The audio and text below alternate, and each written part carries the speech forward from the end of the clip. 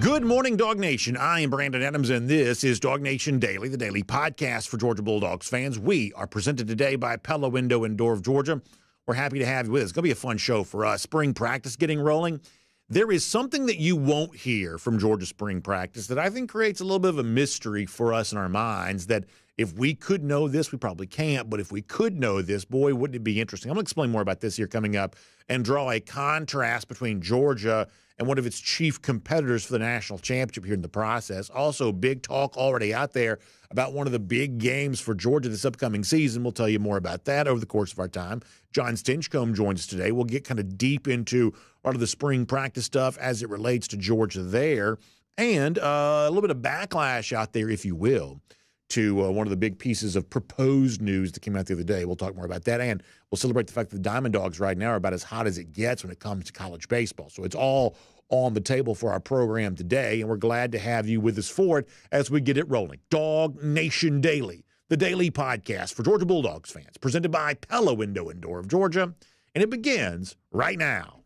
Today's episode of DawgNation Daily is brought to you by Pella Window and Door of Georgia, viewed to be the best. Presented by DawgNation.com. This is DawgNation Daily, the daily podcast for Georgia Bulldogs fans. Here's your host, Brandon Adams. So let me walk you through my thought process a little bit for our conversation here this morning. I've been spending some time this weekend, like a lot of you probably have been, just sort of scrolling through different things and, looking at the roster for Georgia. We've obviously got spring practice going here this week, and I'm just like all of you. A, I'm really excited to have football back, and B, I think you're probably like me on this. I think I really like this team a lot. And, you think about like the big questions that need to have answers and the concerns that you might have.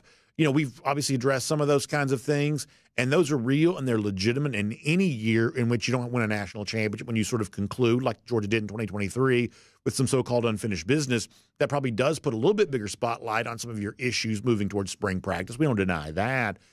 But my gosh, we'll do more of this with Jon Stinchcomb here coming up in a moment. When you think about the roster depth that Georgia potentially could have, the way in which it sort of supplemented its already, prodigious talent with, high, profile transfers in some cases, it just seems like this could be a really, really fun and really, really interesting team. And over the course of the next few weeks, I really obviously look forward to talking to you about that.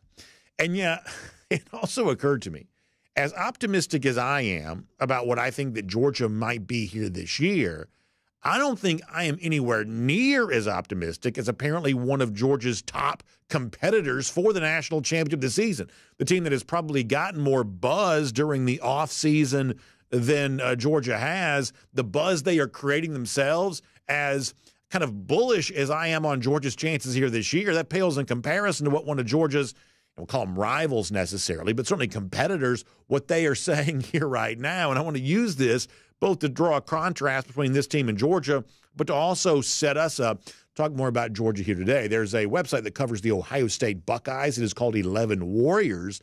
And we talked about one of these quotes the other day during our cruise around the SEC segment, courtesy of Royal Caribbean. But I want to look at this a little bit larger right now because it's a part of a growing trend there in Columbus where the Ohio State Buckeyes are apparently feeling very, very good about themselves for the upcoming season. Let me show you a little bit of this on the screen here. So 11 Warriors is the website. The headline is, "We have to go big or go home," and we're not trying to go home. This is Tyleik Williams, a defensive tackle for the Buckeyes, who made the decision to come back for the upcoming season, saying that he returned to Ohio State to compete for a national championship. Now, inside the story, the 11 Warriors, there's the quote from Denzel Burke. Now, we talked about Burke the other day. Because Burke is saying that the 2024 season for Ohio State is national championship or bust. Well, then Tyleik Williams, the defensive tackle, took it even further because, look, I told you, I like what Georgia brings to the table, and I think that Georgia has a chance to be really good. But Tyleik Williams is taking that to an entirely different level when it comes to his opinion about Ohio State for the upcoming season. This is what Williams tells the 11 Warriors. "I don't want to hype our heads too much, but I look at like we're a legendary defense." Don't you love the idea that he's like, listen, I'm going to keep this calm and sort of stay in the pocket here for a minute, but we are legendary. We're going to be a legendary defense. He goes on to say, we got playmakers everywhere. The guys we brought back, we're all dominant. So I feel like as a collective unit, we're going to be like unstoppable. So there you go. Ohio State, who obviously is feeling it right now because Ryan Day is probably on the hot seat. Michigan is the national champions. Ohio State really hasn't won anything of note in quite some time. And so that pressure, the energy that comes from knowing you need to win now is apparently creating a lot of boasting there around Ohio State. And the honest truth is, the last couple of years, they knew they needed to improve defensively. For the most part, they've kind of done that. Adding Caleb Downs obviously helps some of that too. That Ohio State's certainly not a bad, defensive team. We don't dispute that. It's a little bit weird that a guy's going around saying, we're legendary, we're unstoppable.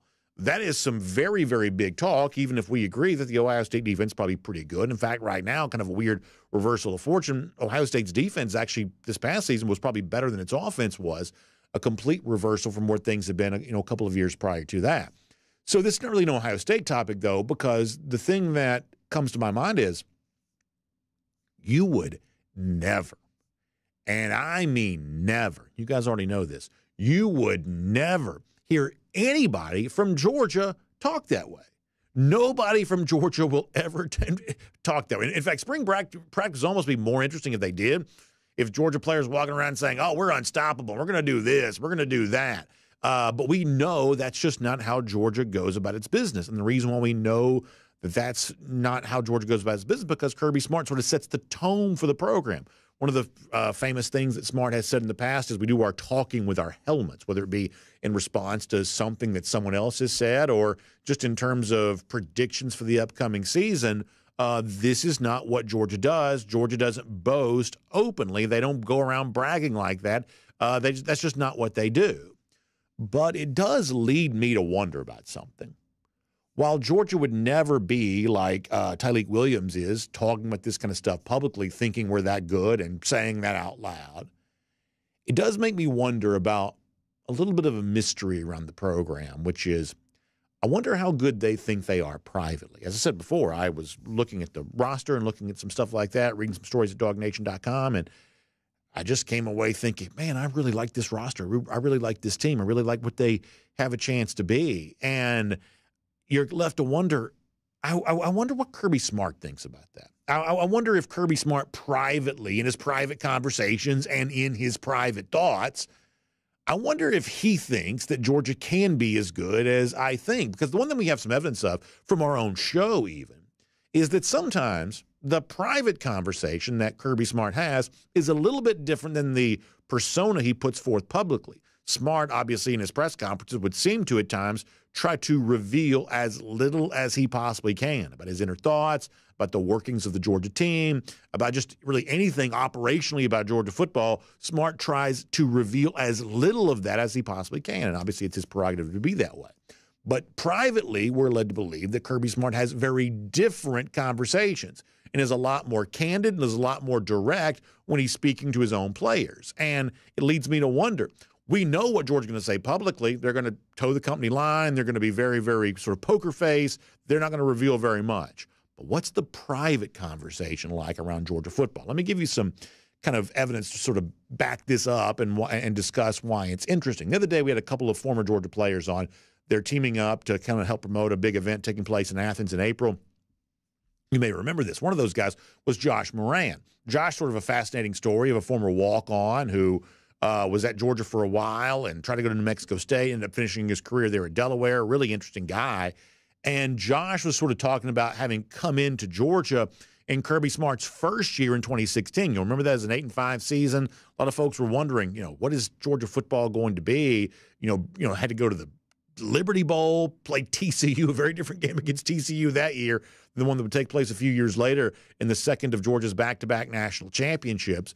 But while all of this was taking place, Josh revealed to us on our show the other day about how privately Kirby Smart's confidence was a lot higher than sometimes he was letting on publicly. I think this is really interesting. This is what Josh Moran said Kirby Smart told him way back then in 2016.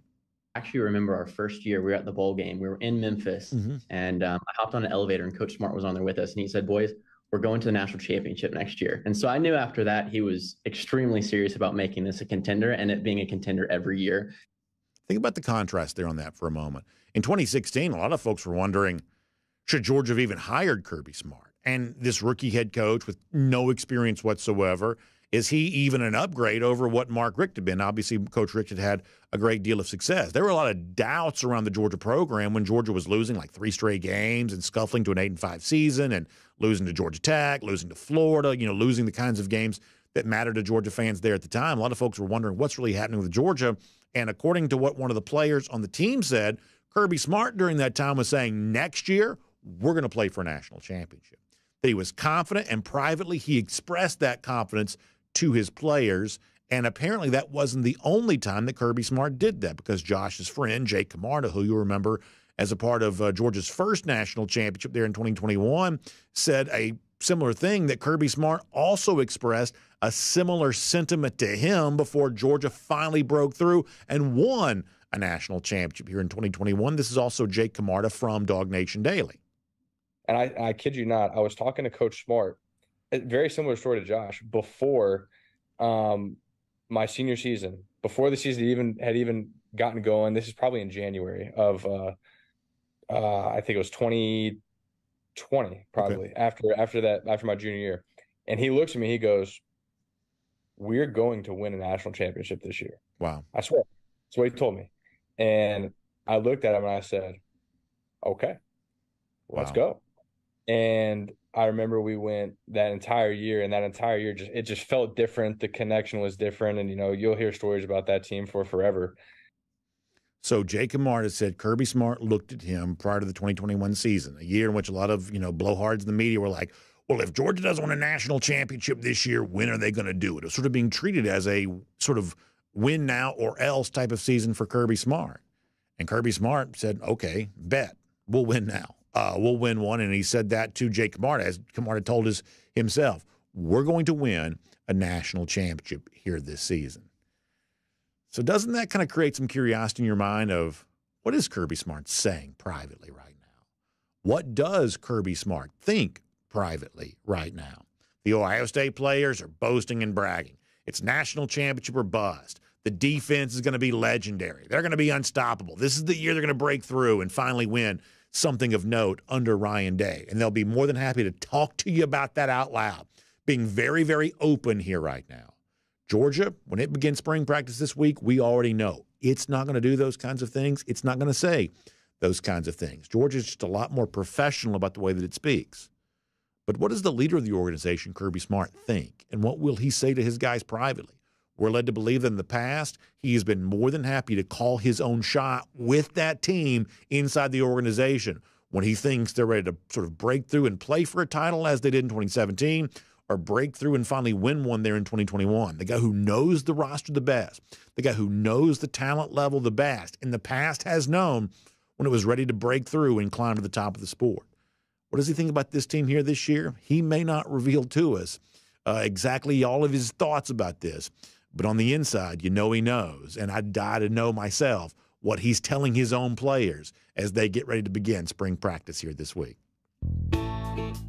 My name's Brandon Adams, and this is DawgNation Daily, the daily podcast for Georgia Bulldogs fans, presented today by Pella Window and Door of Georgia. We're glad to have you with us as you join us here today across all video platforms, 10 a.m., radio, Athens Sports Radio 960 The Ref, podcasts, wherever you find them, including posting the show at the world-famous DawgNation.com. And until we've gotten some great feedback as of late, we've had our good friend Kaylee Manziel and Jay Black's helped us out with us a little bit too, kind of getting that show posted at a consistent time there at DawgNation.com, something that admittedly I was not always very good at. I've been fired from that job of posting the show there at DawgNation.com. So there you go there on that. But I tell you, we've gotten a great, kind of string going here. A lot of folks checking in on the show there at DawgNation.com or Apple Podcasts, the Spotify, using those podcast platforms. And we certainly appreciate all of that. And we really appreciate our friends at Pella Window and Door of Georgia, who make all this possible for you there as well. Energy efficient windows and doors. That's what they're all about. So as we move to sort of a warm weather time of year when, your air conditioning is going to be cranked up and running, and that stuff is really, really expensive. You know that. You don't want that, energy escaping out of the house, and you're paying for energy, but you're not getting the full use out of that because improperly sealed windows or doors are just sort of sort of an old, inferior product, may not be keeping that on the inside of the house where it's supposed to be. Well, that's what you're going to prevent when you install Pella windows and doors. Your house is going to look better on the outside there too, which is a great way to be a great neighbor and a great way to take care of the thing that probably matters to you more than anything else, the financial investment, the emotional connection that is your own home. And that's what Pella Window and Door of Georgia helps you do. So you've heard me talk about them for a long time, and I think it's time for you to talk to them yourself, because while I can kind of make the recommendation and describe, what makes it such a terrific thing, it's actually that conversation with one of the Pella experts that really sort of fills in the gaps, because they are an expert. I am not. They can tell you all about why it's better. You can really go to the Experience Center there in Duluth, put your hands on the product, feel what makes it different, and the array of options they offer there as well. So it's time for you to have that conversation. Stop by and see them there in Duluth, or they can come to you, which is always a really cool and convenient thing. You can connect with them virtually if you'd rather do that there as well. So let me give you a phone number to dial, and then obviously a website to use there too. It's 678-638-1429. 678-638-1429, or online, pellaofga.com/DawgNation. One more time, pellaofga.com/DawgNation. Just do me two favors. First of all, remember this. Between now and the end of the month, that's March 31st, you can get 20% off your project or no money down, no interest payments for 12 months. I want you to remember that for me. Big savings between now and the end of the month, 20% off your project or no money down, no interest, no payments for 12 months. Really good stuff there. The other favor I want you to do for me is when you talk to them, I want you to tell them that I said they'd take good care of you, that BA from DawgNation Daily sent you to them, and that BA said y'all going to take really good care of me, because listen, after all the years of sending folks their way and having people in our audience come back and rave and really just celebrate the experience they had, I know how true all of that is. So one more time, give them a call, 678-638-1429, or find them online, pellaofga.com/DawgNation. Pella Window and Door of Georgia is viewed to be the best. We're going to get Jon Stinchcomb here coming up in just a moment. I talked myself about how good I think that Georgia can be for this upcoming season. But let's talk to Jon Stinchcomb here in a couple of minutes about how good he thinks that Georgia can be. And we'll talk about some of the areas in which that roster strength can perhaps lead to improvement so that Georgia can finish the 2024 season on a brighter note than it finished the 2023 season, at least in terms of its end-of-season goal of winning a national championship. Prior to that, though, let's go around the doghouse. And I want to talk about something that I thought was very interesting to ESPN the other day, which I would say reflects the opinion that we have shared, but perhaps is not the kind of thing that everybody else necessarily agrees with. When you look on paper, Georgia's playing the most, I would say, interesting schedule, and I think, objectively speaking, probably the most difficult schedule on paper to begin a season. Certainly in the program's history that I've been following Georgia football. I can't speak to anything that happened before I was born, but in my lifetime of being around and being aware and following Georgia football, I don't know that I've ever seen a more interesting and on paper difficult schedule than the one that Georgia's playing here this year, which sort of begs the question, well, of all of these really interesting games, what is the one that's more interesting than any other? And I sort of agree with an assessment from ESPN's Mark Schlabach that I believe it's that road trip to Texas that sort of stands as the game that's going to define the Georgia season, perhaps more so than anything else. I want to read to you what Schlabach said about this, then I'll have my own sort of take on this there as well.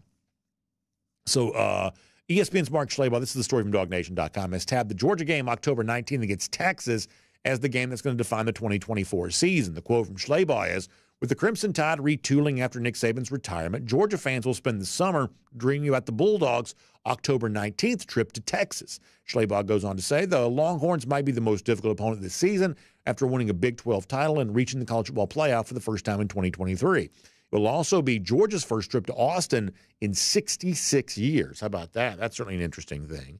But Schlabach says it's the October 19th game for Georgia against Texas that's the biggest game on the 2024 schedule. We agree with this, but there's a little bit of a caveat to that. I think it's interesting in this same piece at ESPN.com where the season-defining game for Georgia was Texas. It's also true that they had tabbed Georgia as the season-defining game for two teams that Georgia plays prior to playing against Texas. That's Clemson to open the season, and that's Alabama on September 28th. Now, we talked on Friday about the fact that all of a sudden, as you head towards the offseason and into the summer and knowing that Georgia's first game comes up against Clemson, all of a sudden there is a lot of chatter about Clemson and the Georgia-Clemson game in particular, that the game is actually getting bigger in our minds than maybe I thought it probably would be. Some of that's because Dabo Swinney's being treated with respect because there's now one fewer coach active with a national championship now that Nick Saban is retired. So Dabo's stature has seemingly sort of grown because of that. Georgia and Clemson are going to battle it out for some top recruits. Just the overall feeling here that, that Clemson wants to try to return to the national stage makes that Georgia-Clemson game bigger. And while it seems like the Georgia-Alabama game on paper is smaller because Nick Saban's not coaching in it, here's what I can promise you. When you get to the week of September 28th and that game's about to be played, the game is going to feel very big at that time because one of the things that Alabama fans are going to do is, we all do this as sports fans, they're going to talk themselves into Kalen DeBoer. They're going to talk themselves into that week being a chance to prove that Kalen DeBoer is ready for the challenge of trying to replace Nick Saban in Alabama. There'll be a lot of hype around Georgia-Alabama in September when it's played. So my point is, for the Georgia-Texas game to feel as big as Mark Schlabach thinks it will feel, and as big as I assume it probably will feel as well, Georgia's got the responsibility of taking care of business against Clemson to open the season, at Alabama on September 28th, relegating Clemson to the same status that it has been since Georgia beat them in 2021, and relegating Alabama to the status of that we assume they're about to occupy, sort of a second tier in the SEC now that Nick Saban's no longer at Alabama. Well, in order for that to be true, Georgia's got to go out and beat him and take care of that business so that can be the case. And if that's the situation, then yeah, Georgia-Texas looms as the kind of defining battle of, what does supremacy in this league look like right now? Is it the old school SEC, which Georgia represents, or is it the kind of new school SEC that welcomed in a program like Texas? Oh yeah, by the way, to kind of add to this, much like Georgia has the Clemson game and the Alabama game to sort of earn its way into the Texas game feeling as big as it could feel, you've also got a similar thing going on there as well, where Texas has to play Michigan on the road early in the year. They also have to play their rivalry game against Oklahoma. So you've got a couple of games for both sides that if Georgia can win it and Texas can win it, then not only does that October date for Georgia in Austin loom as the biggest game on the schedule for Georgia here this year, I think you can make a pretty significant case that it may be the biggest regular season game that perhaps Kirby Smart's ever played at Georgia. I mean, keep in mind, go back through all the years. How many of them have ever felt bigger than this one could feel? So it's one of the reasons why we're so excited about Georgia spring practice, because the Georgia spring practice is about to take place, the position battles that are about to be waged, the new stars who are potentially about to emerge. All of that is so timely because Georgia needs all hands on deck, as many capable and contributing players as possible because of the schedule that Georgia's about to play. There are a lot of interesting and fascinating games, and perhaps none more interesting and fascinating thus far in the Kirby Smart era than going to Austin in October with a lot of stakes and a chance to prove who really is on top of this new and expanded SEC. What a fascinating showdown that's going to be. And that is Around the Doghouse here on DawgNation Daily, presented by Pella Window and Door of Georgia here today. Now, I want to keep this conversation going, both in terms of what can happen at spring practice and what will happen when you get to the 2024 season. No better guy for us to do that with than our buddy Jon Stinchcomb, the former Georgia All-American. Let's welcome him in today as a part of DawgNation Daily, presented by Pella Window and Door of Georgia. From Athens and across the SEC or wherever the recruiting trail may lead, here's a DawgNation.com insider. Bring on Jon Stinchcomb here, and as I said before, we'll obviously get more into Georgia spring practice here coming up in a couple of moments, but I do want to keep the schedule talk going for a second, John. Mark Schlabach, ESPN, says he believes the Georgia-Texas game is the season-defining game for Georgia. I certainly agree with that, too. I think it may be the biggest game on paper that Georgia's played in the regular season with Kirby Smart as Georgia head coach. But the caveat to that is, in order for that to be true, you got to take care of business against, Clemson. You got to take care of business against Alabama. And while Georgia's a relatively sizable favorite on paper against Clemson, it's only a much smaller favorite when it comes to that game against Alabama. So, how big do you think the Georgia-Texas game can be? And how important is it for Georgia to handle business in those prior games so the trip to Austin can feel every bit as big as it's supposed to be? Well, I think one of the old adages that holds truth no matter where you're at is you earn the opportunity to play in big games. And for Georgia, for Georgia, Texas to be a big game, you have to take care of business leading up to it. So, you progress through the season. Clemson's a big game because it's one of the first opportunities Georgia has to stake its claim towards a college football playoff run for that season. Now you progress through that season. And I think we all have the same game circled. Clemson's a fun one. Going to Tuscaloosa, that's going to be a big challenge. And then obviously Austin with the expansion of SEC, all three big highlightable games. But it will only matter if you've taken care of business leading up to it. So you earn the opportunity for that to be relevant. If Georgia isn't the team that they project to be, or any of these other teams that have seen the amount of turnover that Texas and Alabama both have, just from their rosters and players getting ready for the NFL and the like, then it's not going to be as relevant. It's not going to be. But, we're sitting here in March and projecting, and I think all the teams in this discussion project really well. Texas probably, in my opinion, returning the most and has the pieces in place, specifically with what they've done in the portal and with their stability and recruiting and guys they have returning. That's going to be and should be a really big contest. Two teams that I would expect to be a part of the college football expanded playoffs in the end, but a real great foresight into what we can expect come January and beyond. I also think there's a symbolic value to the Georgia-Texas game that goes beyond just, hey, good team going on the road to try to beat its toughest regular season opponent. This is also the deal where, John, the reputation that Texas has. These are people that, to be honest, they have a very inflated opinion of themselves. And I think that Texas thinks it is potentially bigger than the SEC, whereas I think a lot of the SEC people who, to be honest with you, we also have a pretty inflated sense of ourselves as well sometimes.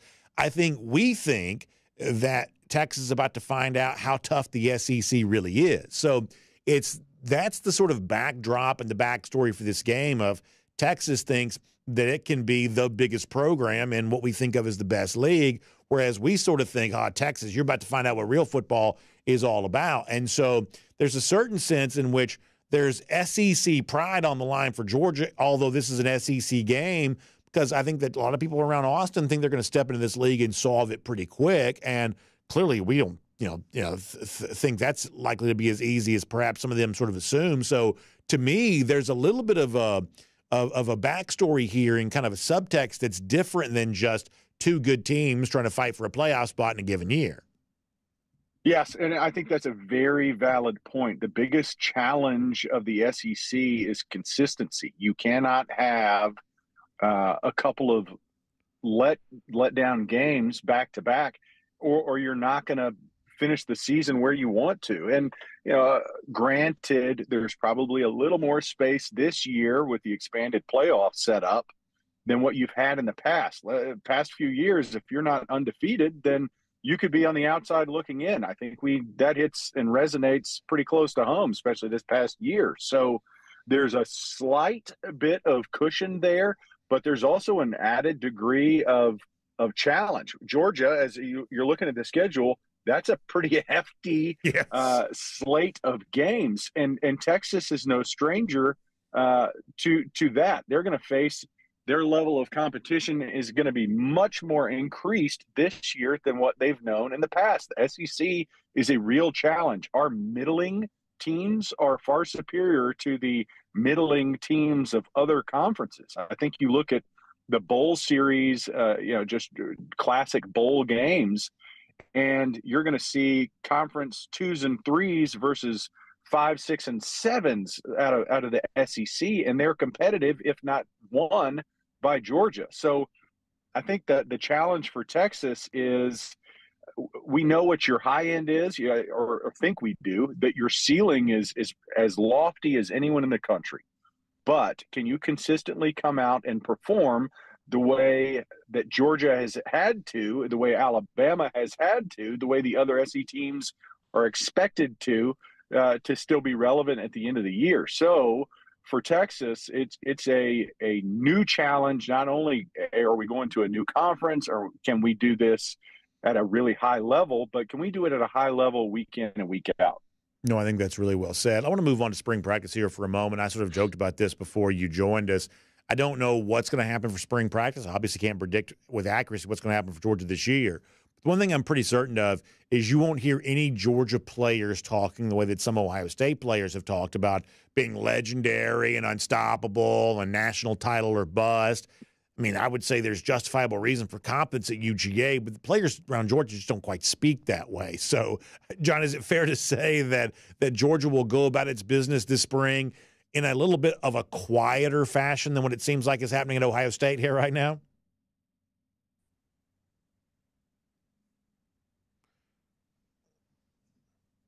We may have lost John. I lost you for a second. Sorry there, about that. But did you get the question? Did you hear the question, John? I got the gist. I know we're no Ohio State. We may be working on a little bit of a signal thing with John. Why don't we do this? Let's see if we can exit the conversation with John, and let's see if we can get him back on there, because I think he's got a lot of interesting things to say about this. And as I said before, I also want to kind of get a little bit more deeply into some of the things that were actually going to happen with Georgia spring practice here, and the way in which some of the new transfer players sort of mix in with some of the players who've been here. You know, veterans kind of coming back for one more shot at it. Perhaps maybe even most interesting this time of year, some of those young players who get ready to sort of step forward. And I think we have Jon Stinchcomb back here. So, John, before we get into some of that, you know, how about the idea that there's a lot of boasting coming out of Columbus, and that's not the sort of thing we hear here in Athens? Oh yeah, nobody likes Ohio State. That's a national sentiment. You're either a Buckeye or you're not, and I think most of us can agree that they're the worst. So with Ohio State and their approach of legacy, I think that's a bold, arrogant approach that has proven to be the downfall of many successful programs in the past. I think you look at the approach that Georgia has had, and it's the right one. Each season, especially in college football, is a brand new opportunity, a new team. I mean, there are some returning faces, but I wouldn't be as thrilled to take the field if I had a team that once had Marvin Harrison Jr. and no longer has that player. So I think Georgia knows that each time you start a new season, there are some returning pieces that you should feel really good about, but finding that right chemistry has its own challenges. I think your identity as a program is important. I think your approach is important, but to think that, hey, you're building a legacy, those kind of words are earned. They're not projected, and especially from the inside out. If other people say that about you, okay, fine. But I think the mentality of we've made it and, you know, this is who we are, I think that has to be earned. And Georgia's approach year in and year out, golly, we've got, you know, we just lost 17 players to the NFL draft, and we're going to have to find ways to replace them. And we need young guys to step up. And week 4 in the season, we're still talking about development, and we're not where we need to be. That is a totally different approach than, you know, hey, y'all just need to sit back and watch because this is a legacy that we're going to leave, and this is a legendary situation. I will say they've got a lot of pieces. They've spent a lot of money on them. They've brought in a number of players, and they are a competitor. But just their general approach is it's puke-worthy. Nobody likes it. Yeah, no doubt about that. I want to talk about a couple of issues in particular for Georgia. You know, I've said over and over, I think the one big thing for Georgia this year is you need a little bit better performance in the defensive line than you probably got a year ago. And I was looking at some of the stuff on paper, and, you know, John, you know, knowing that's an issue as a, for instance, Georgia, I think was like, 20 or whatever in the country in terms of rushing yards per attempt. That's sort of outside the 90th percentile. That is not a place you expect to see Georgia. And so you clearly need improvement there. But gosh, John, I like these names. I love Stackhouse and Brinson coming back. You know, when you add McLeod from South Carolina, that's at least an SEC body. We'll see what he brings to the table. You know, Jordan Hall stepping forward. You know, a guy like Gabe Harris and Tyron Ingram-Dawkins kind of in a defensive end competition. Now that it looks like Mikael Williams is going to play some outside linebacker for you. You think about, you know, maybe Jamal Jarrett gets a chance to sort of step forward here and step up. This is, to me, is a very interesting crop of defensive linemen, knowing that it's a huge need. It's a place you need improvement. But gosh, it's a long list of names to help contribute to that. Justin, Miller, maybe, I should say Christian Miller, excuse me, may be the best example of a guy who could have a really big sort of breakout season. The point here is, boy, you need improvement for your defensive line, but you got a long list of names to potentially help contribute to that. Yes, and this past year, I think we recognized we didn't have that marquee real game changer that we've had in the past. There was no Jalen Carter on the roster. There wasn't a Jordan Davis. There might be, but I think the players that could become that level were young and needed a year or two to develop. And we had solid play, but the expectation, and when you play at a high level, is that you have superior play. And at times it just wasn't present, especially in some of those bigger matchups. I think you watch the game against Alabama and say, what was one of the key areas that we weren't able to win individual matchups? And it was along our defensive line. We've got good players. We had good players last year. I think now with the younger players that you just listed, the Halls and the Jarretts and the Millers, I look forward to see the difference, that sophomore jump that you can expect from the bigger bodies. That's a huge transition going from high school competition into SEC level play. They were able to contribute in minor doses, but now that it's another year in this offseason program, another year to see that film and know what the expectation is, I expect those guys, the younger players, to come in and set a new tone. I'm like you. I'm appreciative. I thought Warren Brinson was one of our most effective interior pass rushers. And Stackhouse had his moments holding up at the point. But in that Alabama game specifically, I think the level of play wasn't quite where we needed it to be. And now we've got an opportunity for these younger guys to kind of step into those roles and see, are we moving from that good to great space, or are we still trying to supplement based on scheme and added bodies? I think it makes a big difference when you can provide pressure, you can hold up front, and it allows your defensive coordinators to do some special things when you've got your front 3 or 4 guys maintaining the point of attack and winning those battles. You used an interesting phrase a moment ago. You said marquee game changer. And I really think if there's going to be one of those guys in the roster for Georgia here this year, I think it needs to come from sort of the edge rush outside linebacker position. Now, listen, Malachi Starks is already one of the best players in the country, so he's kind of at that level, but you need somebody else to sort of join him in that group. And I believe the best candidates for that, I think, probably exist at sort of the outside linebacker spot. Kind of a new look for Mikael Williams, getting a chance to play stand-up, more frequently after playing a lot of defensive end. Damon Wilson's a guy that if the hype that was connected around him as a recruit, if all that's real, then in sort of year 2 is where a lot of that sort of starts to come to the forefront here a little bit. John, I think that Georgia needs a kind of a superstar level player on defense. We've been used to it being defensive linemen. We've seen it be the inside linebacker before. I think somebody becoming that kind of player on the outside edge, I just think that would be, it'd be a huge luxury for Georgia, but it might even be an imperative. Georgia might really need that in order to be everything that it can be defensively. Do you agree with that?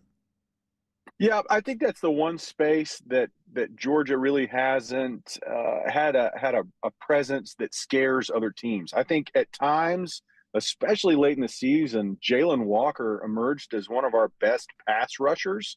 And he's a guy that I think Georgia is just trying to figure out ways to get him on the field. He's so athletic. He can play inside. He can play outside, and has proven to be an effective pass rusher. But we have not had that one player that offensive lines and tackles and coordinators are going, ooh, we need to, in pass situations, we've got to account for this player. I don't think they're scheming around any individual, unlike a Dallas Turner that you're saying, hey, we've got to have a plan coming into this game for. So is it Wilson? Great. I like the again, the younger players that have the athleticism, and you see them on paper and they come out of high school and you go, man, he passes the eye test and can certainly impress you at the talent combine, but can they transition that into performance on a Saturday? I think that's what's exciting. I think you certainly have some athletic guys. I think we may have lost. What can that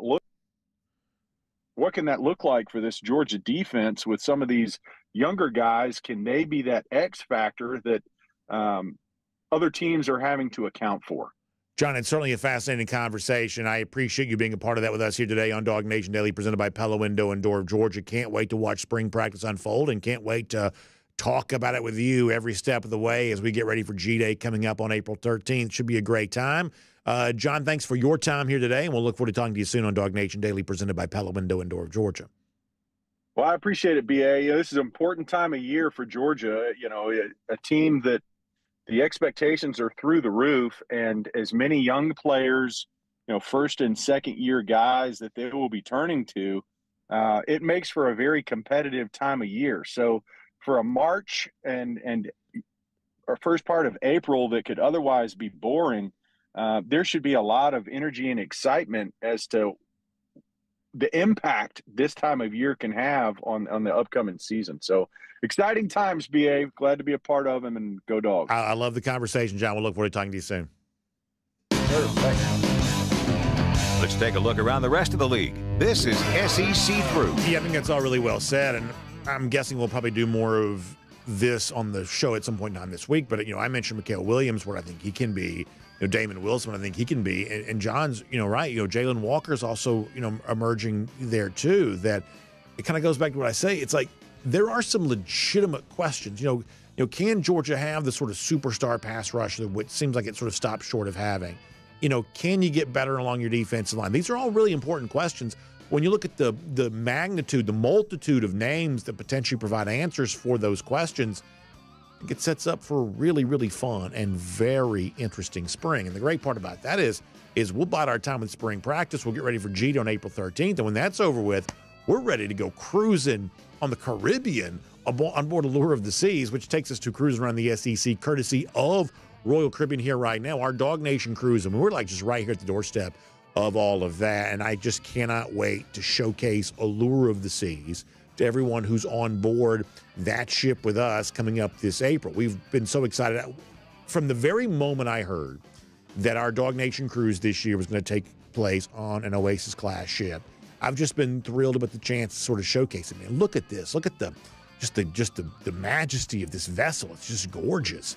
An unbelievable experience on board Allure of the Seas for every person lucky enough to be there. So when you hear us talking about, like the Aqua Theater on the back of the ship and the high diving show that takes place there, you've got the ice skating shows that take place, the Broadway style entertainment, the various bars and lounges that all kind of have live music. You can just sort of hop from venue to venue there at night after you have a delicious dinner and just sort of go from location to location and just enjoy all of the entertainment options of the ship. And for me, really, that's the thing that probably separates Royal Caribbean from anybody else that sort of plays in the space is Royal Caribbean's ability to kind of keep you entertained while you're on board. I don't know that any cruise line puts more of an investment into really top-notch quality entertainment than what Royal Caribbean does. So we love that. It's one of the things that we can't wait to share with all of our DawgNation people.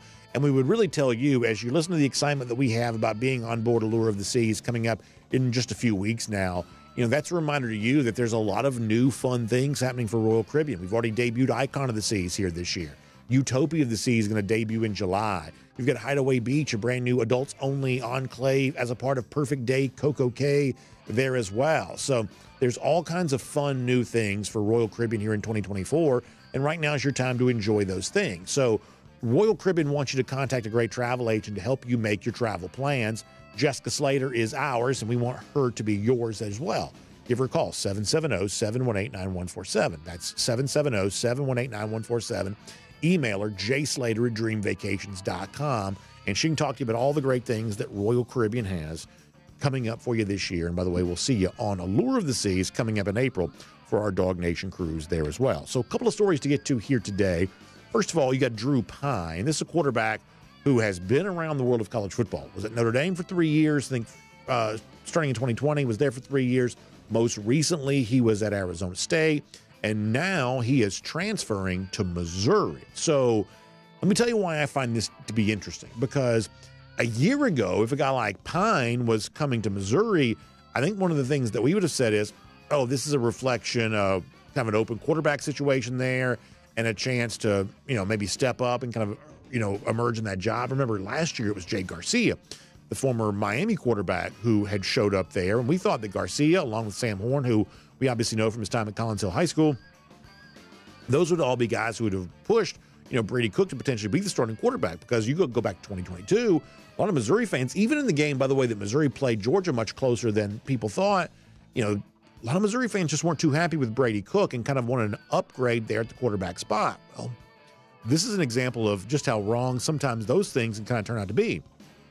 Because last year, Brady Cook really emerged as the guy for Missouri at quarterback, and one of the better seasons that Missouri's ever had as a program. And so now you come to 2024, a guy like Drew Pine transfers to Missouri, track record of being in a couple different Power 5 spots, obviously, former relatively high-profile guy there at Notre Dame. But there's no question that Pine is coming to Missouri right now to be the backup. And I guess these, in this day and age, you can sort of stay in college forever if you want to, that maybe he has a chance to compete to be the starter there in 2025. But nobody doubts Brady Cook right now as the starter at Missouri. And I would tell you, I think on this show, we've been probably guilty this offseason thus far, when we've talked about the various teams around the SEC.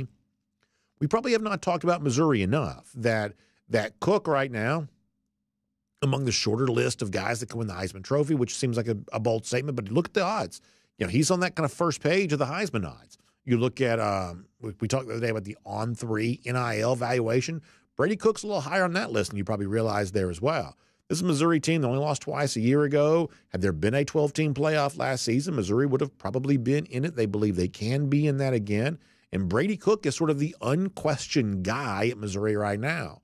So when a guy like Pine transfers in, it's a totally different feeling than it would have been a year ago. Last year, open competition, who knows who emerges. This year, you're sort of playing for next year, because nobody doubts that Brady Cook is the guy there in Como right now. We've talked to you a lot in recent days about proposed changes to the college football playoff. And no, I'm not talking about the 12-team playoff. That's going to happen, but it hasn't happened yet. And yet, even though we're sort of waiting for the 12-team playoff to sort of emerge this year, there's already talk of what's going to happen on the other side of that, and this sort of 12-team playoff that we're growing to understand how it's going to impact us for this year and next year, 2025. By the time we get to 2026, there's already some talk that, well, maybe by then you've expanded to a 14-team playoff. And there was some chatter a few days ago that was almost universally just harshly rejected, which was the idea that the SEC and the Big Ten champs would get, sort of buys and, sort of earn special status to be advanced into the playoff in a way that the Big 12, the ACC, and the way they would not be treated. You might, obviously every fan rejected this, but, people involved in, like, say, the Big 12 and the ACC, they're also harshly rejecting this too, including I saw a really good line from Sonny Dykes, the TCU coach, where he said something to the effect of, this would be like the Dallas Cowboys getting a bye in the playoff because they've got more fans than the Cincinnati Bengals do, or something along those lines, which I think is kind of a funny way of saying that, and probably a pretty good synopsis of the way that almost anyone who's not the SEC or the Big Ten feel about this. And a lot of folks sort of have said, well, all of this is just a strategy, that the SEC and the Big Ten are kind of floating this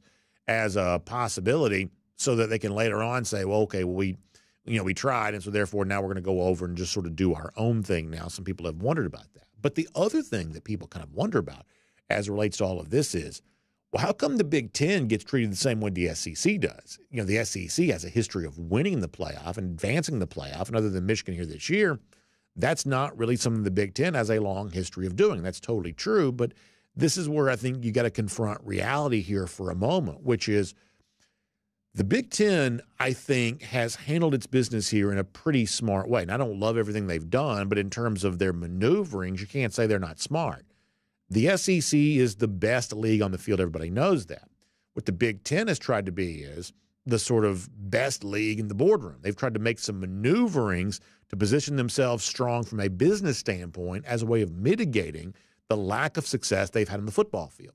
And it's hard to deny that hasn't worked, I guess, to use a double negative. The point is, it seems like what they've tried is working pretty well.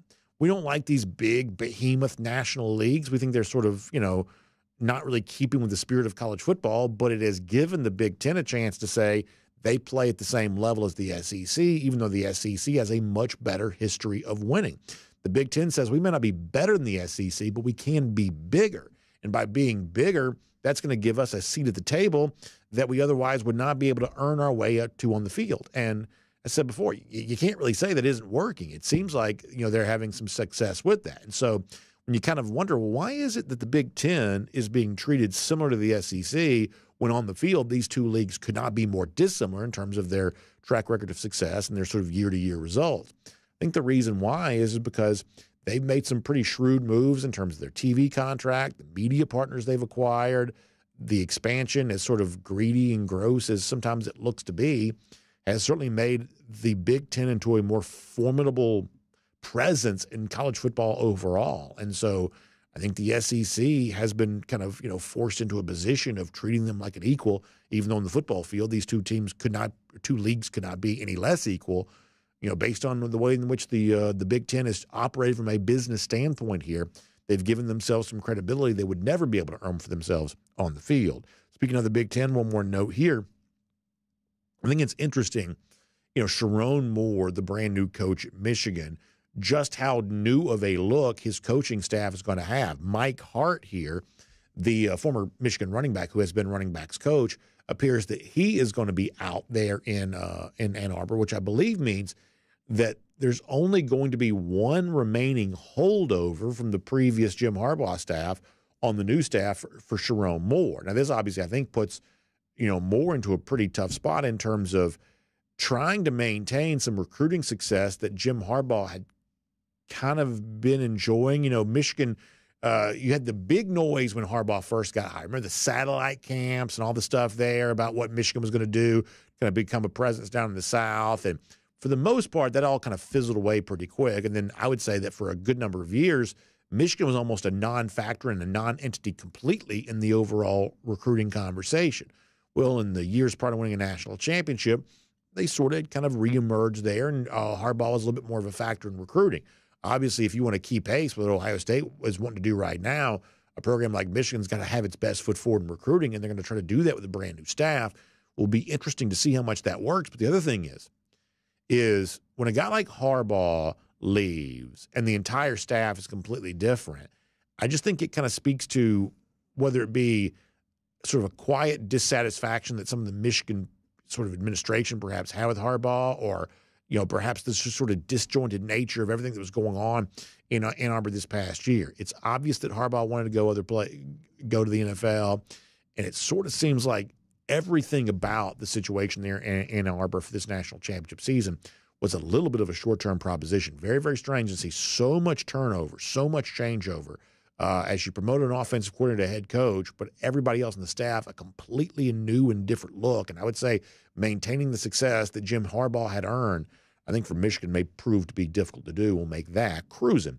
around the SEC courtesy of Royal Caribbean. And before we wrap up here today, let me give a shout out to the Diamond Dogs, who got another weekend sweep. They're off to basically the hottest start in program history for all intents and purposes, now getting ready to roll into SEC play there as well. We've talked about Charlie Condon a lot as of late and the incredible performance he's provided with the bat in his hand here thus far. And, this is not an ad but it is just kind of an encouragement that if you've never tried college baseball, this might be a really good time to do that. If you've never really paid attention what this sport can be, I think that you really, really enjoy it. It seems like Wes Johnson's bringing new energy as the first-year coach.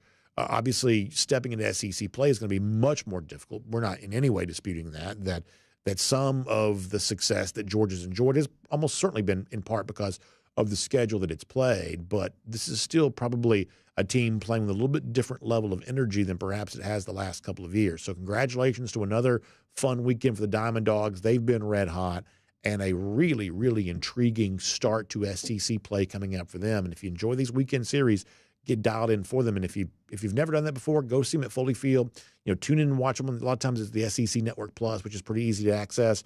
If you've got a cable provider or something like that, really, really good time around college baseball. So enjoy the Diamond Dogs as they get ready to begin SEC play.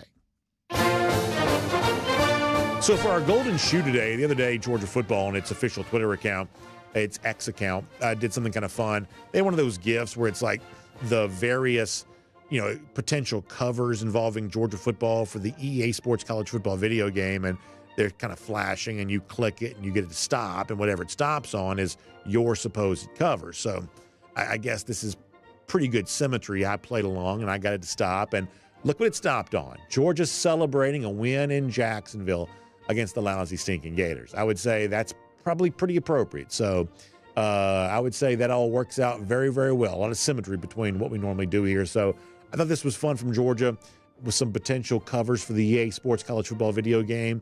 And I thought my own potential cover on this, well, it couldn't have worked out much better at all. So we'll give golden shoes there to the official account for that. And by the way, speaking of the lousy, stinking Gators, Georgia's been celebrating a lot of those victories in Jacksonville in recent years. In fact, it's been 1,220 days since Florida's beaten Georgia. That is our Gator Hater Updater. We love celebrating Georgia's dominance over its number one rival. And we'll see you back here tomorrow, DawgNation Daily, presented by Pella Window and Door of Georgia. And on video, time now for the R.S. Andrews School Dinner. I think I've told you this before. I love our friends at Pella Window and Door of Georgia, our great sponsor. I also have a little bit of a challenge because I grew up in like rural northeast Georgia, Hall County. It's more of an Atlanta suburb now than it probably used to be. But when I grew up there, it's the country. Like I think of myself as being from the country. And so for some reason, Pella Window, my country sort of accent wants to come out in a big way. I'm always like on the verge of saying like Pella Windows and Doors of Georgia. So glad to have them as part of the program, and glad to have R.S. Andrews as a part of the R.S. Andrews Cool Down. So let's get your comments and see what on everybody's mind today. I'm here at DawgNation.com, so we'll see what they're doing here. A little talk about Vanderbilt here right now, so that's kind of fun and interesting stuff. They were also talking a little earlier about the dust-up that happened between LSU and South Carolina in women's basketball, sort of a strange thing to see. And then I was talking before about Angel Reese not really involving herself in that, which, listen, I'm not much of a fighter either. But I thought that was a little bit of an odd scene. Let us see what's going on over here at YouTube here for a moment. Spencer Clark says, Caitlin Clark is amazing to watch. Yeah, my guess is, just given the star power that exists in women's basketball right now, we saw record ratings for the tournament last year. I'm guessing we'll see some of that again here this year. UGA Boy for Life Brunetti, thank you for the kind words. I really appreciate that. Thank you very much. Thank you very much. G. Gray says that women's basketball is great. Tune in. There's no doubt there's a lot of energy around that right now. And I think what a lot of people kind of wonder is, okay, well, when Angel Reese and Caitlin Clark, when these ladies go into the WNBA, are they going to bring that popularity to the WNBA? And perhaps they will. I mean, clearly they'll give, some new star power to that league. But I do kind of find it to be fascinating how much more popular, at least that I can tell, college basketball is than the WNBA, which I think sort of speaks to just the strength of college athletics overall. There's something about college athletics that makes basketball stars like this at the college level bigger than they would be or will be when they move on to the WNBA level. People just really like college athletics. And while it's mostly true for college football, it is somewhat true for college athletics in all its forms. Frank Patterson wondering about Samuel Mpemba. Yeah, that's another name to sort of mention in that conversation. Indeed, that's true. Skylar Thomas says the women's basketball game is more entertaining than the men's game here this year. There's certainly more star power there. And I can't necessarily speak to exactly why that is. I think some of that may be related to Caitlin Clark is just so good. And then when LSU beat them a year ago, I mean, maybe Angel Reese was already super famous before that, but I think Angel Reese got really famous because she obviously taunted Caitlin Clark after that game. And so as Clark's star has risen, anybody who beats Caitlin Clark, her star rises too. That's probably a crude explanation, but that's sort of the best explanation I can have for just how come it seems like there's so much star power on the women's side in a way that there's not really on the men's side. Jonathan Aaron accusing me of potentially jinxing the baseball team. Listen, it's going to get much tougher in SEC play. So we're not trying to get out in front of too far when it comes to the baseball team, but they are fun to watch here right now. Spencer Clark says, I'm corny. I watched the Oscars. I used to watch the Oscars all the time. Like there are a lot of things about me that are so different from what I used to be. Like 90s. Now 90s was probably a better era for movies anyway, but like 90s into the early 2000s, man, I'm watching the Oscars every year. I would have seen most of the movies that were nominated. This year, not only have I probably not seen movies that are nominated, I'm not even sure I even know which movies were nominated. Like I know less. I mean, I feel like the state of movies is decrepit, just absolutely decrepit. And I say this as someone who loves movies, but I just feel like, I mean, listen, and my sole judging on this is getting out the remote, going to the various streamers, and looking for something to watch. And I can't find anything 9 times out of 10. I just feel like the state of movies is just really, really bad. And I mean, like, I'm not like boycotting the Oscars. Like, it's just such a non-entity in my life right now. Just amazing how different. Now, that's also because, you know, I'm a dad now. I got kids. I'm busy. I'm running around doing 1,000 things. Like, you know, this is one of the things like when I was younger I didn't quite appreciate is the fact that you just got so much free time when you're sort of pre-kids that you just don't really have in sort of a post-kid world. And so there's a lot of stuff that just sort of disappears. You have to really prioritize what matters to you. And, you know, Academy Awards and movies and things, reward shows was sort of, for me, the first thing to go. Curtis Williams says, what was the last good movie? I feel like I've seen a good movie.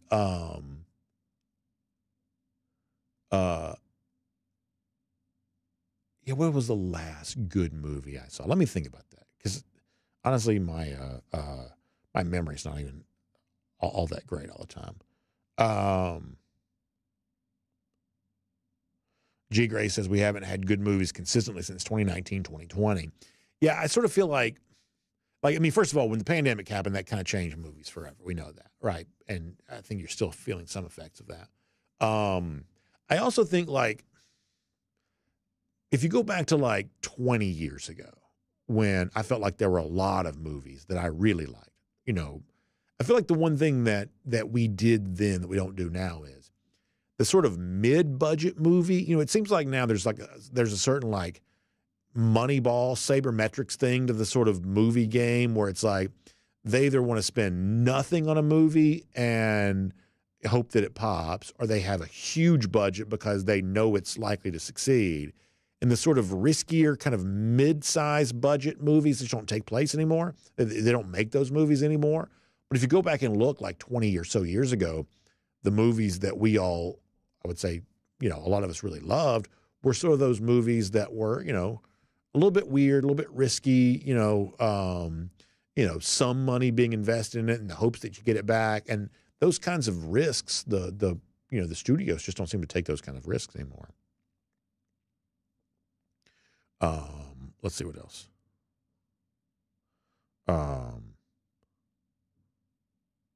Jermaine King says, I said the Oscars are bad, but Connor and Kaylee just had their DawgNation Oscar episode. So, Jermaine, we gave them a golden shoe for that on Friday because I think that's a really cool angle and a lot of fun.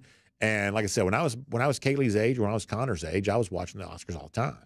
I was big into stuff like that back then. I'm just not into it anymore. But I loved their I thought that was a really fun premise for a show. I was very thankful to be able to vote on that. And I thought it was a really good way to talk Georgia football. So that was good. Let's see what else.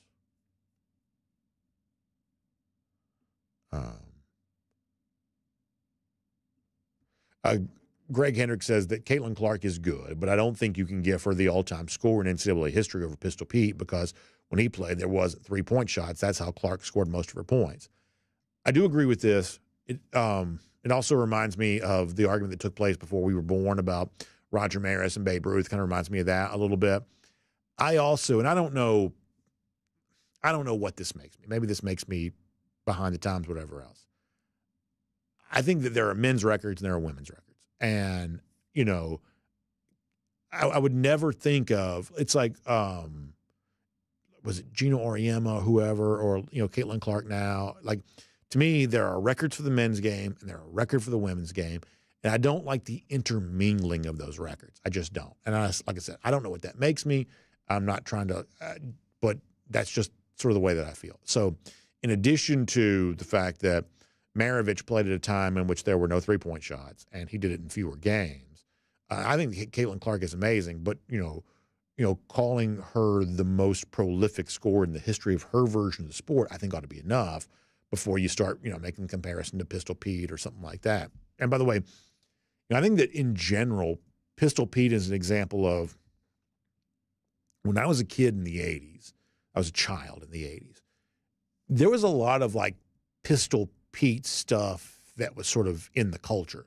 Like our basketball team, when I got to high school, we did Maravich drills. Some of y'all did the Maravich drills. We used to do Maravich drills. I feel like we've kind of lost Pistol Pete from the culture. Like he's just been forgotten. And, I'm too young to have ever seen Pete Maravich play. But as a kid in the 80s, high school kid in the 90s, Pistol Pete was sort of still around. Like his persona still existed. I feel like we've sort of forgotten Pistol Pete. Probably be kind of nice to sort of bring him back a little bit.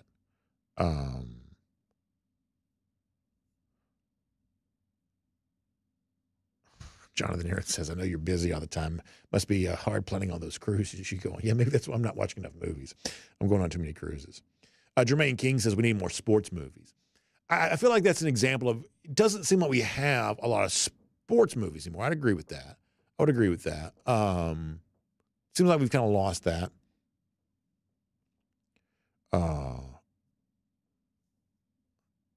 I would kind of agree with that. I miss the old days of that. And I mean, what's amazing to me is like the movies that I loved as a kid, introducing them to my kids, they loved them too. And it's just kind of cool how things just sort of hold up. And like, I'll tell you what I think is fascinating. So I'm a Star Wars fan. And but when I say Star Wars fan, like I'm not like, I don't know Star Wars like some people do. I just like the movies, right? I just enjoy Star Wars. Take my kids to Hollywood Studios, ride the Star Wars rides, things like that. I'm a Star Wars fan, but I am not like an expert in like Star Wars lore. So, make sure you understand that. But the point is that you introduce all these movies to your kids. It's amazing. The movies that both my kids, I have an 8-year-old daughter and a 12-year-old son. The movies they like the best out of all of them are episode 4, episode 5, and episode 6, the ones that took place when I was a kid. And I am not push those movies on them or anything, but you give them a choice of watching, prequels, original trilogy, new trilogy, the one-off movies. They want to watch episode 4, episode 5, and episode 6. There's something really interesting about that even after all these years, those are the movies that sort of hold up. And, sports movies. I introduced my kids to Field of Dreams. Loved it. There's just something about some of those movies. Karate Kid, loved it. It's just amazing how some of those movies just sort of really kind of hold up.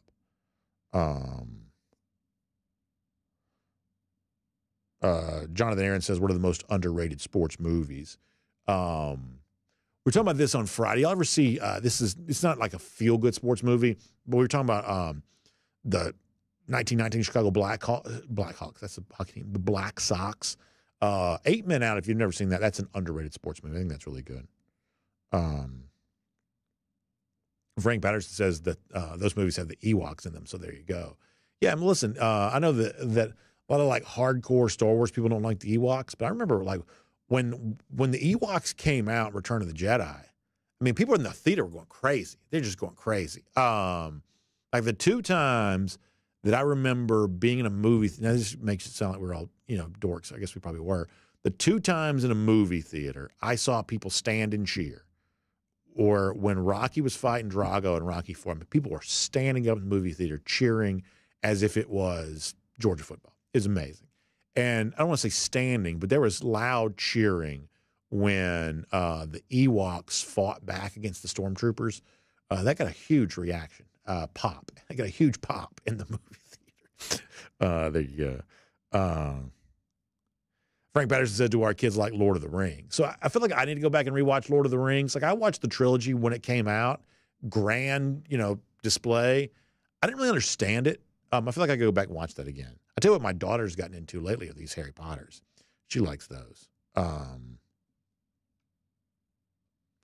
Taylor Russell says the only time I've seen anyone cheer in the theater was Tron Legacy and The Dark Knight. Okay, there you go. There you go. But like in Rocky IV, which I know I'm dating myself, but I was a big part of my childhood, people were like cheering the entire fight. Like, just like, it was crazy. It was crazy.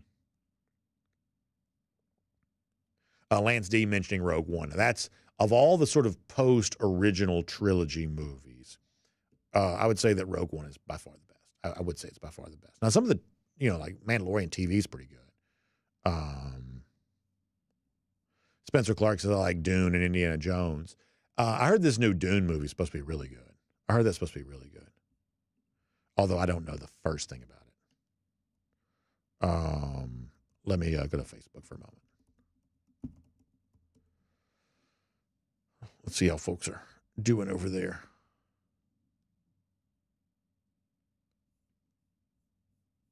Somebody asked a minute ago about like movie that I've seen recently that I liked. I can't even remember.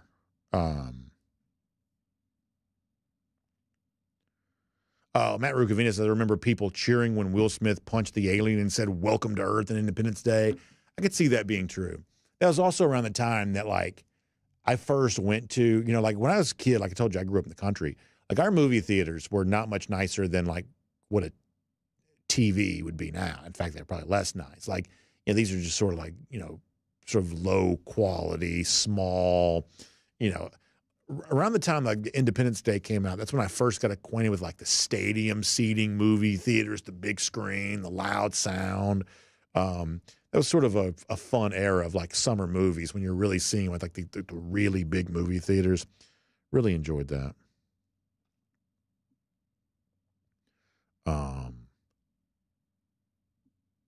Joseph Kennedy, Philip Jordan Wells, talking about Ralph Macchio. Original Karate Kid holds up very well. Very well. Brandon Griffin, Moneyball. I do like Moneyball. I do like that a lot. It's like the whole, I like the way it's written, like the whole feel of that, kind of nice little soundtrack. I like all of that. Let's see what else. Matt Rukavina says that when it comes to Lord of the Rings, got to read the books first. Yeah, there's no doubt that's probably the case. And I also think that I just wasn't paying close enough attention. I'm not always the smartest guy in the world. I feel like if I went back and rewatched them, and I kind of want to do that. I've sort of read more about J.R.R. Tolkien recently. He seems like a pretty interesting guy. I want to go back and do more of that. Jacob O'Neill said, I forgot about the Facebook folks. I knew I'd get in trouble with that.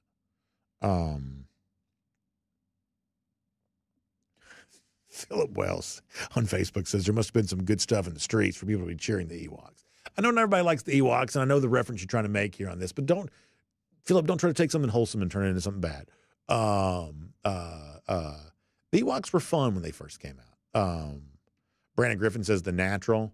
I do love the Natural song. That dun dun dun dun dun dun dun. I do like that a lot.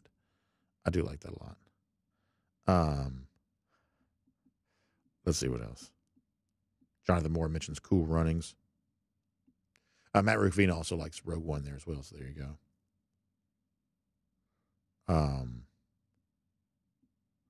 Let's see what else. Joseph Kennedy wants Mike Tyson to bite Jake Paul's ear, so there you go. Philip Jordan Wells wants to bring back the parody movies, Hot Shot, Scary Movie. So I heard this, speaking of parodies, Philip, you probably know more about this than I do.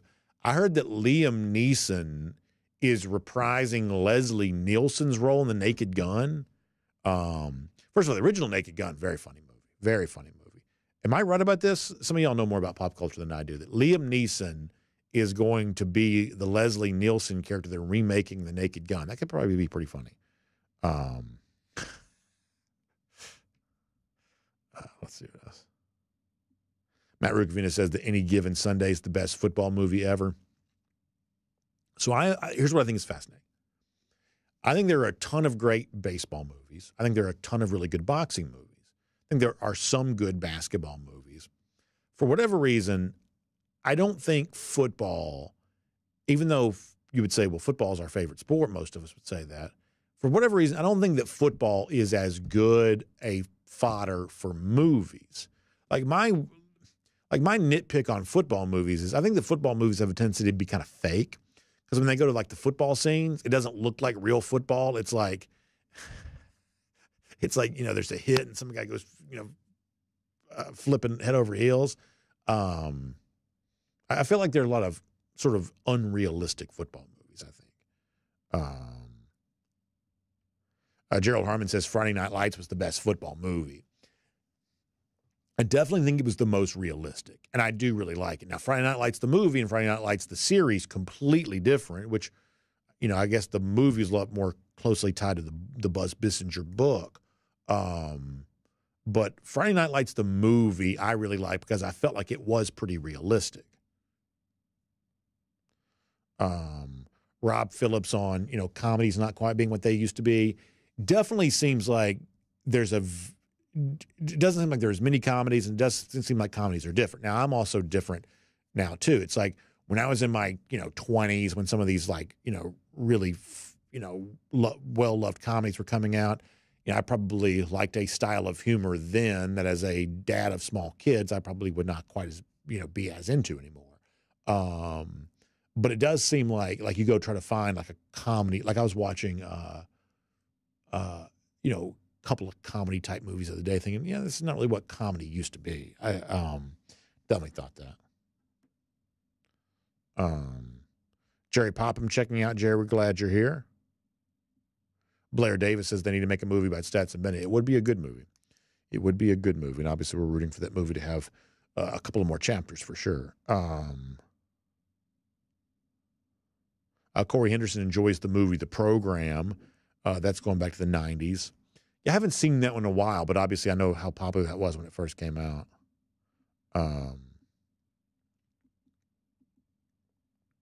Jonathan Moore says that Steve Carell would be good in The Naked Gun. Yeah, he'd probably be pretty funny. Steve Carell's a funny guy. Funny guy.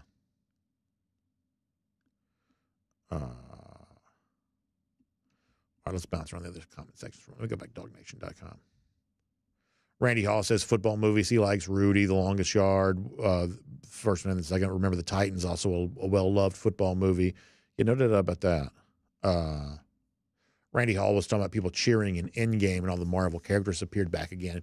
It's funny to me how, not a part of the Marvel Cinematic Universe I am. Once again, it's not a boycott. I'm not, anti-Marvel. It's just, my kids have never cared anything about that.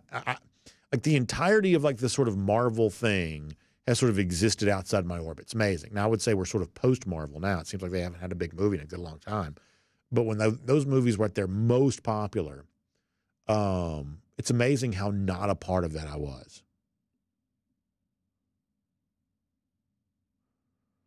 Third Will says his girlfriend's a super fan of Tolkien, of the whole Tolkien universe. She knows the whole universe and all the ages. I think I might need to investigate that. PDT says Top Gun Maverick. Yeah. So, love that movie. Saw it in the theater first weekend when it came out, Memorial Day weekend. So much fun. Such a great experience. Kids have watched that. I would say that, my son especially loves that movie because that's the first, what do you call it, non-kid movie we let him watch, and so that's kind of a big deal for him. Yeah, so love all of that. Let's see what else. Dogs Only agrees with me about keeping the sports records separate. And, once again, that's not meant to be a slight to either side. It's just, it has never made sense to me why we would combine, sports like that. That has never made sense. DT says he saw Oppenheimer. So I kind of want to see that, although I suspect, what I don't want to do is spend 3 hours on that to only be I don't know. And something tells me I might not like that. But I don't know. Let's see what else. Over on YouTube for a moment. Baggins and Friends mentioning Barney Miller. So I remember that sitcom. I think I said this the other day. There's a lot of shows, the only thing I know about them is the song. Because I used to know because when you're a kid like that, you just, this is what we had. And so, like, I couldn't tell you anything about Barney Miller. I know they were like cops or whatever, but man, that little doom, that little bass in the intro, I remember that like crazy. Could not tell you the first thing about any of it. I don't even know what network it was on, if it was funny or not. Like, none of that was in any way made any sense. I do remember that little bass,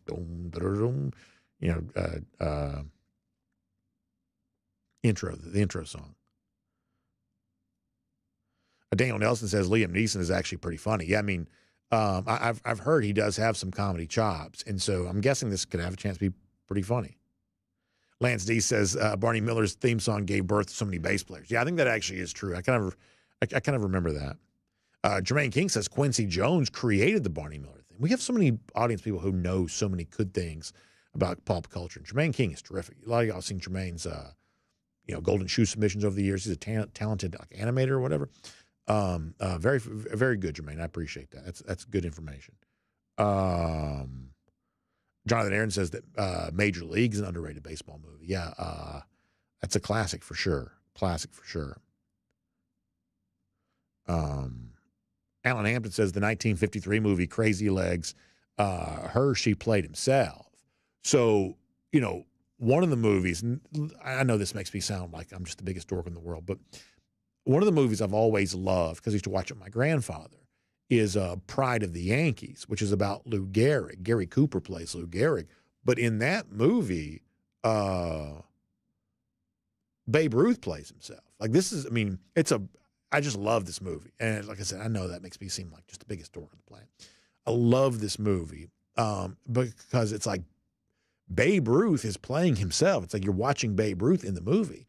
Another movie where the original Jackie Robinson movie, did Jackie Robinson play himself in that movie? I think that may have been true. The original Jackie Robinson movie. There's been obviously another movie made about him in contemporary times, but I think the original Jackie Robinson movie, I believe he played himself. Let's see what else.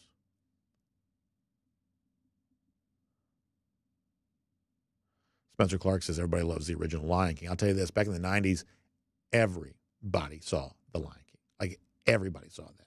And so if you're my age, it's like in the 80s, Disney was not that big.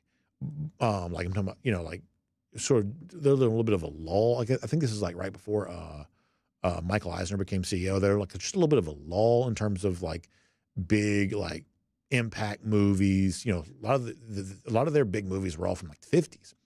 But in like 89, Little Mermaid comes out. I think it's Beauty and the Beast comes out 2 years later, 3 years after that, 2 or 3 years after that, Lion King comes out. And so like the sort of Disney that we think of, kind of all happened sort of post my childhood.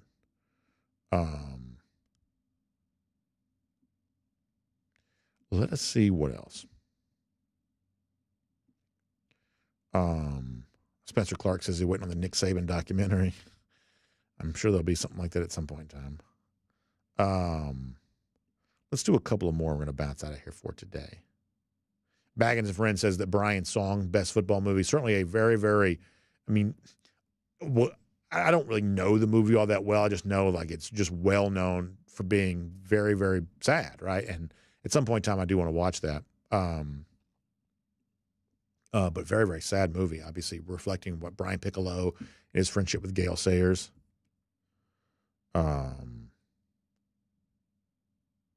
Alan Hampton says, yeah, Jackie Robinson does play himself in that movie. So there you go. You never know what we're going to get into in our RS Andrews Cool Down. Randy Hall on the subject of Jaws. That's another one of those movies I've seen probably 9 million times. Just love Jaws. Love Jaws. Brian Scarborough says Killer is a Flower Moon, also a pretty good movie that came out. That's another one that's like 15 hours long too, right? It's like I'm just really, really hesitant to invest that kind of time into a movie unless I know it's going to be good. All right. Anything else before we go for today? Fun conversation. We're obviously Blair Davis says Ty Cobb was from Athens. Ty Cobb, the Georgia Peach. All right, good stuff, y'all. We're going to wrap it up for today. Hey, we'll come back tomorrow. We'll have some fun. Spring practice is here. We're all over it. So y'all check out RS Andrews online at rsandrews.com for your air conditioning, heating, plumbing, electric needs. They show up on time. They do the work that's promised, the price is promised. You can trust them on all of that. Hope you have a great, great day. Check out RS Andrews to get your air conditioning unit tuned back up to factory fresh specs. It's daylight savings time now. You got Easter's on the way. Spring practice is here. That means warm weather's coming too. So go ahead and get your air conditioning tuned up to factory fresh specs. They'll take good care of you on that. Y'all have a great day. Back here tomorrow, DawgNation Daily, presented by Pella Window and Door of Georgia. We'll look forward to talking to you then.